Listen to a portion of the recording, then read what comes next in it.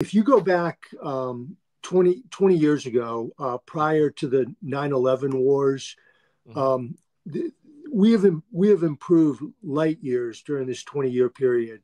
Hmm. We have much more training and education about mental health and mental illness. Hmm. We have a lot more resources that are being pushed into it in terms of, social workers, therapists, psychiatrists that have been hired. It's very much the policy of the military is, it's not weakness but strength if you Right. go get help. It's okay to not be okay. Hmm. We have a battle buddy system, which in the civilian world is called a peer support system, Hmm. where people have like a partner that keeps an eye on them mental illnesses.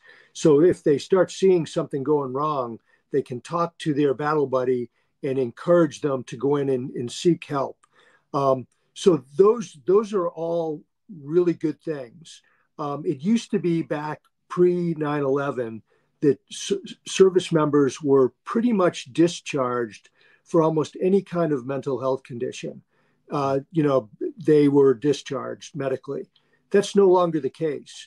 So Right. the military really bends over backwards to accommodate people. So, for example, today there's thousands of service members that are serving, honorably with depression.